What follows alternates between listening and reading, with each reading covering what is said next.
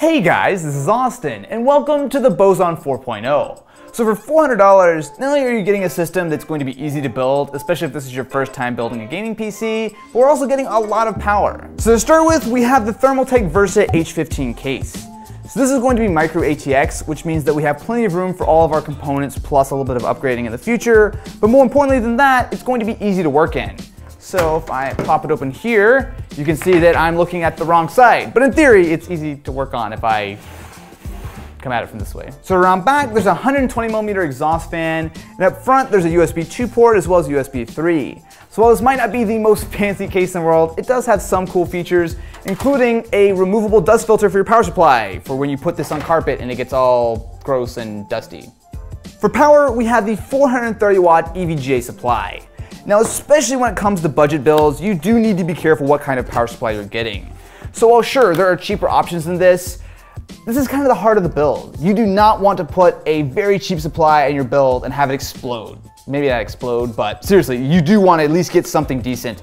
And with 430 watts of capacity, this should be more than enough for the build as is. So once we get the power supply slid in here, you'll see that it actually fits pretty well. And while this case doesn't have the best cable management in the world, we actually do have some room back here to route some of our cables. For the motherboard, we have the MSI B250M Pro VD, because motherboard names are awesome.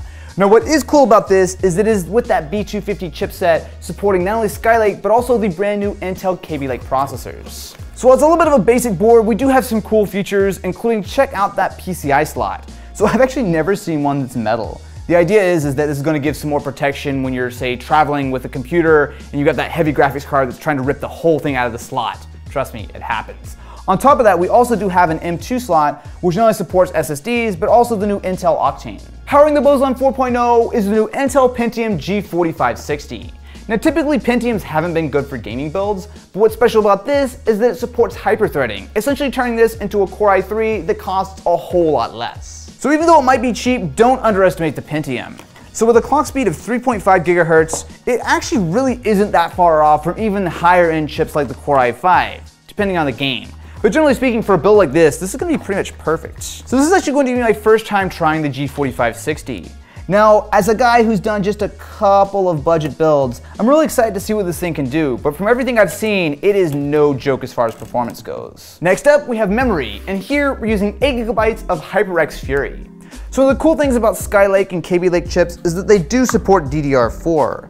So while it's not really a huge difference compared to DDR3, it is a little bit quicker, and hey, I'll always take a couple extra frames when I can get them. So this is going to give us 8 GB of RAM in the Boson, which is fine for now, but if you ever do want to upgrade, we do have an additional DIMM slot, so if you ever want to get this guy up to 16 GB, it's no problem. So things are coming along pretty nicely so far. However, next up, we have the graphics card, which in this case is an EVGA GTX 1050. So the GTX 1050 is another one of these parts that really does make a ton of sense for budget builds. So for about $110 or so, we're getting a lot of horsepower here, and especially when you pair it with that Pentium, we should be good for some pretty decent 1080p gaming. While it packs a punch, the 1050 is a pretty small little card.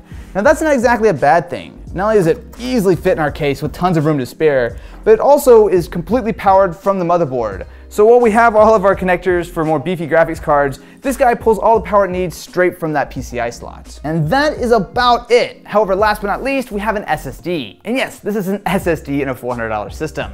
So it is 2017, and I am a firm believer that you should not be buying or building a computer without an SSD. It makes such a huge difference to everyday usability of a computer, so much faster, so much less frustrating.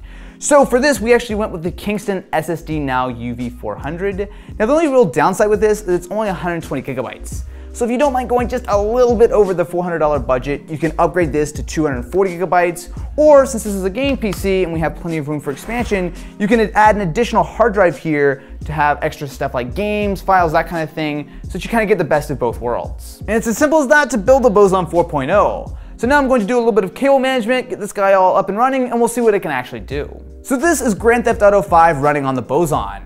So right now we're playing at 1080p high settings, and we're getting anywhere between about 70 to 100 frames depending on what we're doing. So this is a 144 Hz monitor, so that extra frame rate actually does look nice and smooth. But if you're playing on a standard display, you can actually crank the settings up even more and still get a very smooth output. Next up, we have Overwatch, and this is one of those games that really does look better on PC versus console. Not only do the graphics look nice at 1080p on high, but we're also getting a super smooth 80 to about 100 frames per second. Now, I mean, sure, it's totally playable on console, and even if you're playing at 60 Hz, it's fine, but being able to have the option of actually really cranking that graphic settings up while still getting a nice solid frame rate is really helpful. For $400, the Boson 4.0 is a pretty solid little gaming PC. So as always, the links to everything you guys need to actually build this guy will be in the description, and I'm curious, what do you guys think about the latest Boson? Let me know in the comments below, and I will catch you on the next one.